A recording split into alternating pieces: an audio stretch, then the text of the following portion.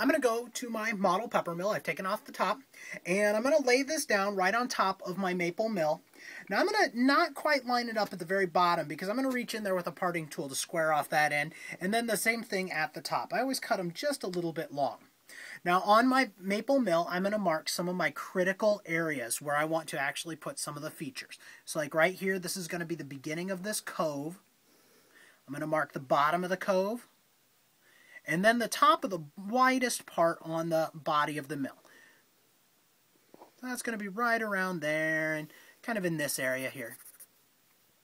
I'm going to come up here to the neck where I really want it to start working its way up and narrowing. One more spot up near the top. And those are going to be the areas that I want to use as the features. To mark those so that I actually have some nice round, some nice easy ways to see, I just turn on the lathe, put my pencil on those marks, and we can see them all the way through. So there's the bottom, the middle of the cove, kind of the high point, the beginning of the neck, and the top.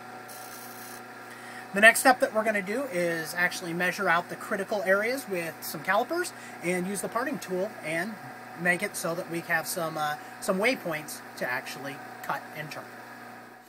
Alright, now we're going to deal with some of the critical dimensions of the actual pepper mill. And so I'm going to use a set of calipers here. I'm going to measure out the base. That'll work there.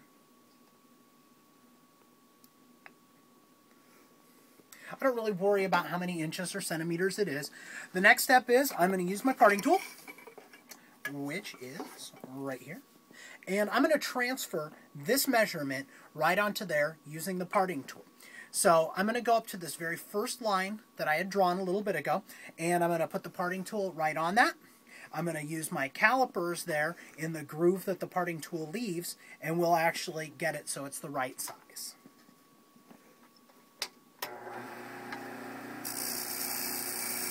Little tight, little tight, little tight. And there it is. So I didn't have to remove that much wood.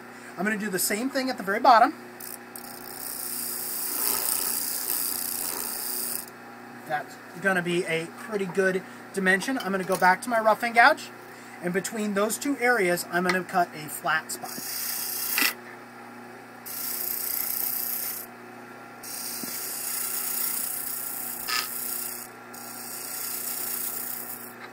There's my bottom.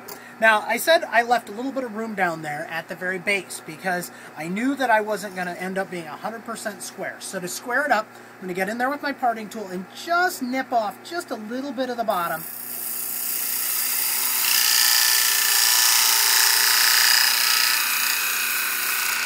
So that it's absolutely flat. It'll now sit 100% vertically on a table. Okay, we have the base done. Now let's take a look at the cove. I bring in my calipers. Right about there looks pretty good.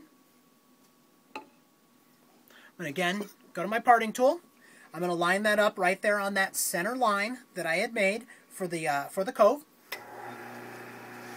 Start to cut a little groove with the parting tool. Put the calipers on there. Let them work their way in.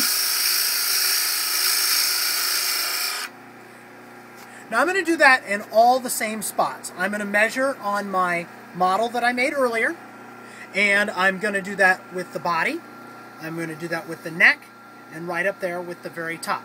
Once I have all of those critical areas measured, I'll go ahead and start using my roughing and my detail gouges and really start giving this blank a shape of a pepper mill.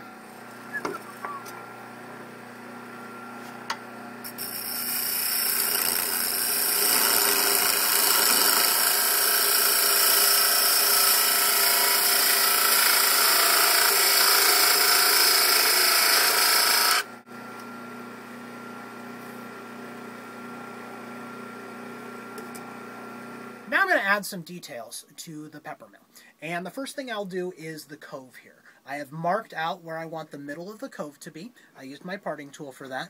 I can see that I've got the beginning of the cove starting right about here. There you can see the trace of the parting tool. And then I can see I'm going to have a bead that's going to work its way right down into the base of the cove.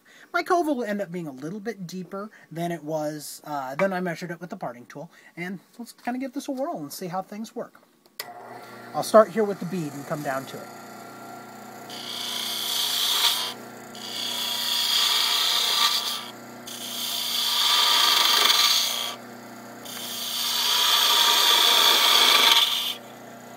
Start going the other way now.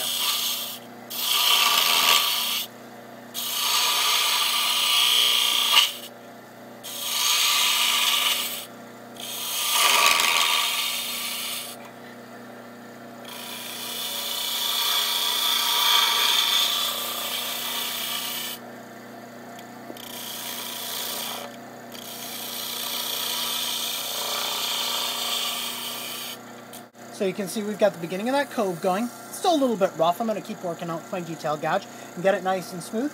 I'm going to also add some little details, a couple little shoulders in there, so it'll have a nice little touch there at the base.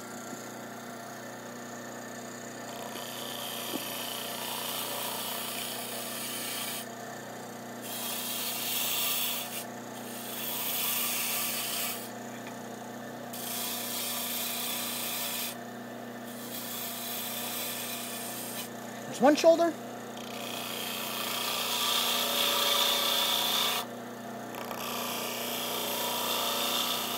And a second one. Looks and feels pretty good. I'm going to continue doing that same kind of thing up here at the top where I work my way into the neck, and then up here at the very top.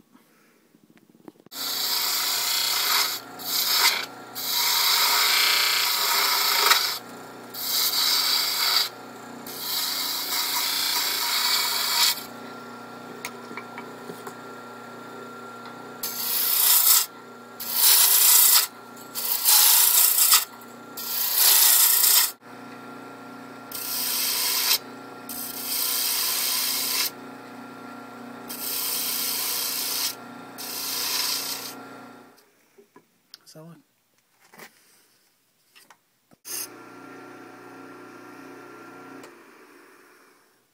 and in just a few short minutes, you've got pretty well the shape of a pepper mill going. I've got the shape of the pepper mill done here. It's squared off at the bottom and at the top. And now we're ready to do some sanding. When you're sanding, you need to be very careful because you don't want to erase any of the details that you just spent your time working on. So be a little bit loose when you come up to those areas. I generally sand the big elements first, and then I get up there nice and close for the larger elements. So when I sand, I always want to have some dust collection. I've got my dust collection tube right back here. I'm going to turn that on and get it going.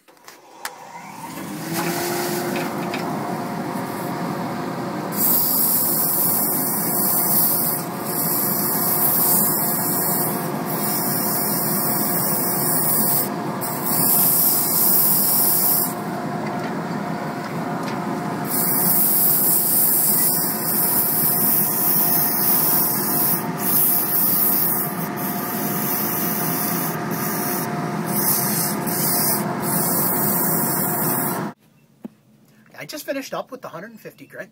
I like to always sand with the grain one time, and I just do that by hand.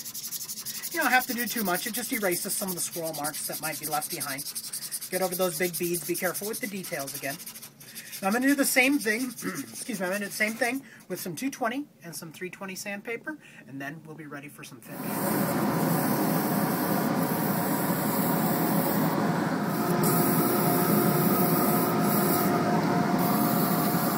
Okay, I've just finished up with the 320, and I'm just giving it that last couple of little hand scrubs there. And one thing that I like to do when I'm done turning with, or I'm sorry, once I'm done sanding, is I like to grab a handful of some of the wood chips at my feet, and I like to turn the lathe back on and just rub those hand chips, or those wood chips in there. It kind of burnishes the wood,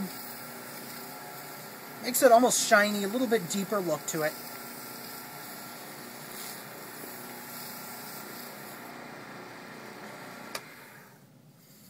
We've got a completed body. We have the body completed. Looks pretty good, pretty shapely. Now we've got to work on the head because that doesn't look quite right. I'm going to do the same thing that I did earlier, where I'm going to put that onto the chuck. I'm going to open it up so it stays in place. It should be pretty round. I'm going to rough that down a little bit. And then I'm going to start to work to add some of those details. I'm going to do the details the same way, where I use the calipers on the widest parts and on the little bun at the top, and make those marks on the headstock, or on the headpiece, and we'll soon have the top of the pepper mill.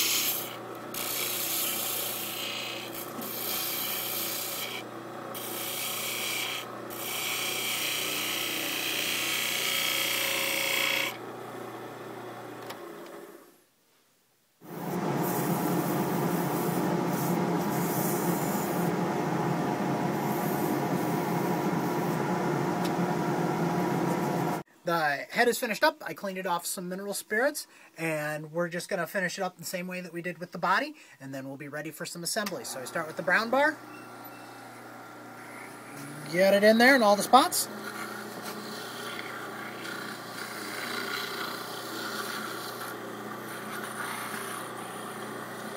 And then buff it off with the paper towel.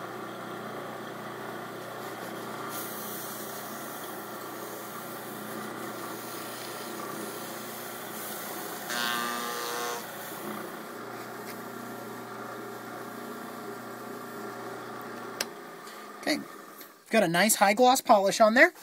The next step is going to be assembly, so this is going to come off.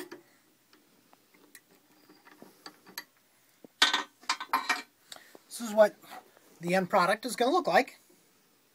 It's got a couple nice little beads on it. Now the mechanism that I'm going to use is this right here. It is called the crush grind mechanism. And there's a few modifications that you have to do in order to make it work. You got to get rid of all the tabs and all these little fins. Right now, I'm just mixing up some 5-minute epoxy.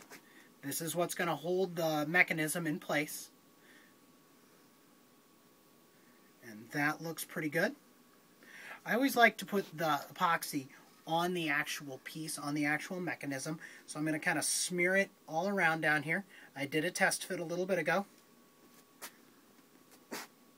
to make sure that everything would be squared away inside of the mill. I'm going to feed this into the bottom of the mill.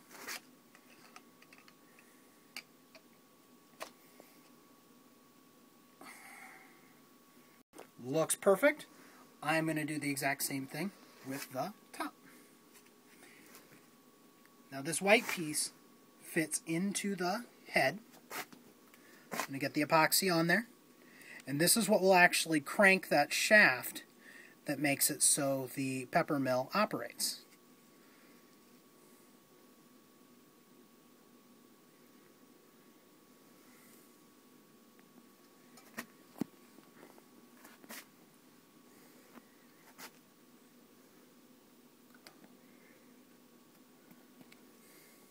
The last thing you need to do is put the cap on the top, and by following these steps, you'll have yourself a brand new pepper mill.